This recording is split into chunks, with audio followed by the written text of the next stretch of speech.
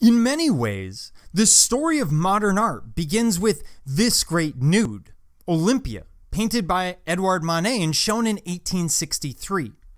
It caused an absolute furor, so much so that a rail was built in front of it and 2 policemen were put on permanent guard. Some critics said it was beneath their dignity to even talk about it, but most of them went absolutely off the deep end. They said it made a mockery of art, that it was depraved and should never be shown. Why were they getting so hot under the collar? Because when we look at it, we see something that looks rather classical in its pose, something that may or may not be so offensive. But look again and you realize there's a brashness and a confidence about this painting that really unnerves people. The format is very classical. In fact, Manet had been to Venice and had seen Titian's great Venus of Urbino and used that as a format for the painting. But whereas Titian's Venus and many other nudes painted in the history of art, the women looked quite demure, they looked away, they looked chaste, Manet's figure is absolutely there, in our face. As we look at her, she looks back. More confident, she returns our gaze. She's absolutely unmoved. In fact, her beauty and sexuality has a confidence about it. This is confidence through who she is, and the Parisians of the time would have known who she is. She's a prostitute. So they're seeing a woman of a certain social class who brashly knew who she was and proclaimed it. And prostitution was legal in Paris at the time, but hypocritically, people tried to push it under the carpet. Manet brought it back out into the open, gave this woman agency through art. Now, the usual way for artists of the period to give a nude feeling was to give it a sort of golden glow and paint it in a way that we would see as rather saccharine, mundane yet sweet. The way Manet painted had a rawness of reality, which is what he's trying to reflect. So the critics were horrified not only by how the raw paint was applied, but also by the very modern nature of the subject matter. And let's look at that for a second. Let me bring up my handy pen. So what are we seeing? We're seeing a successful prostitute.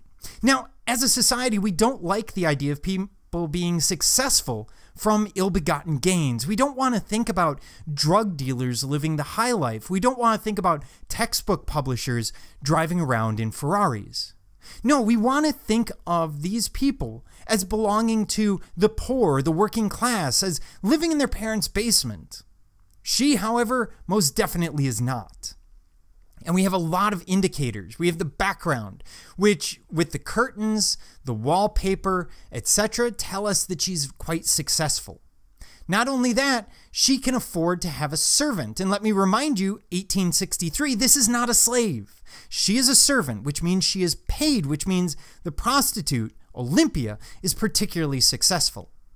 The flowers are presumably from a client. Those would be incredibly expensive at the time, which means she's really good at her job. She's not just bringing in money, but she's got a following. The cat at the foot of the bed refers to animalistic sexuality. If there was any question at any point of what she was or who she was, the cat really brings us back and says, no, she's a prostitute. She has agency in her sexuality, something terrifying to the Victorian French of the period. Now, much like the Venus of Urbino, we see white sheets. Now, that's going to be a little bit off-putting because white means innocence and a prostitute is, well, exactly the opposite. But yet, we still have that glimpse of red, of passion underneath, as if she controls who gets to see that passion? Who gets to see her in this light? Now, this is not a control that we like to think of. We think of prostitution as something people do in desperation. They'll do whatever they need to do to get the money, but in this case, she doesn't need to. She's that successful. And that just doesn't sit right. But we also have the raw brushwork. Look at the sheet, for example. The grays and whites are not blended. The brushwork simply applies the paint. The same with this duvet or other comforter. And the figure herself, well, it's entirely linear. There's very little detail giving us the figure. It's very flat, very unusual. So for all of these reasons, not to mention the jewelry and the gaze and everything else, this is going to be incredibly controversial. But that's also a great stepping off point because I want to actually compare it to the Venus of Urbino. Now, Manet takes Titian's Venus of Urbino and transgresses its paradigms to create Olympia. The similarities between the two are unmistakable. Olympia reclines in exactly the same position as Titian's Venus. Her left hand covers her genitals in that pose of the Venus pudica, and the angle at which her right arm bends is the same as Venus's. In the place of the dog, we have the cat. The dog is napping peacefully. The cat, with its arched back, is almost hostile.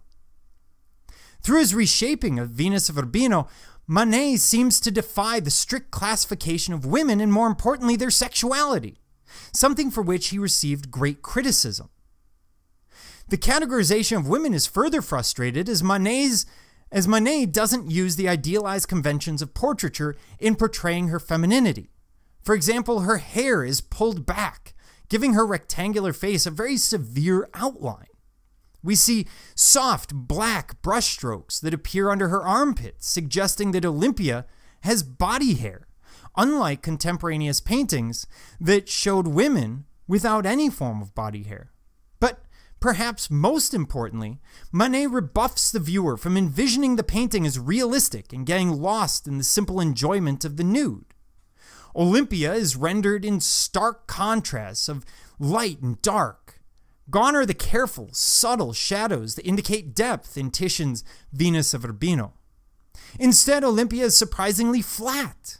It denies the viewer from entering the imaginary field of the perfected nude. Instead of the ideal nude, we see real sexuality, in which strict categorization cannot apply.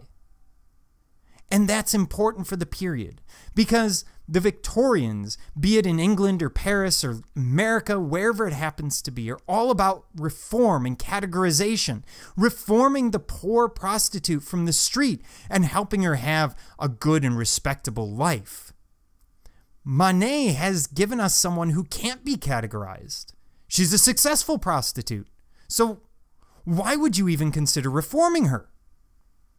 At first, Manet's Olympia doesn't seem so revolutionary, except for the stylistic differences from the paintings of the French Academy.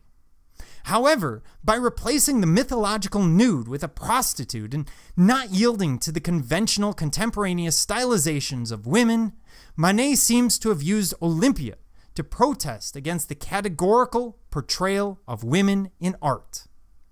By replicating the image of Venus of Urbino, Manet acknowledges the past and uses tradition to rebel against it.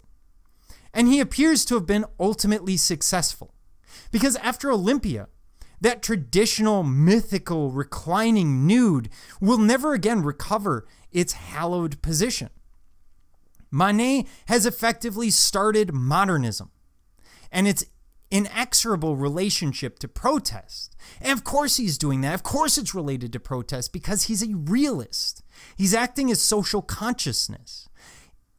In a small way, his painting of Olympia is giving women agency, or maybe permission to have agency in their sexuality, something that is missing in Victorian Europe at the time.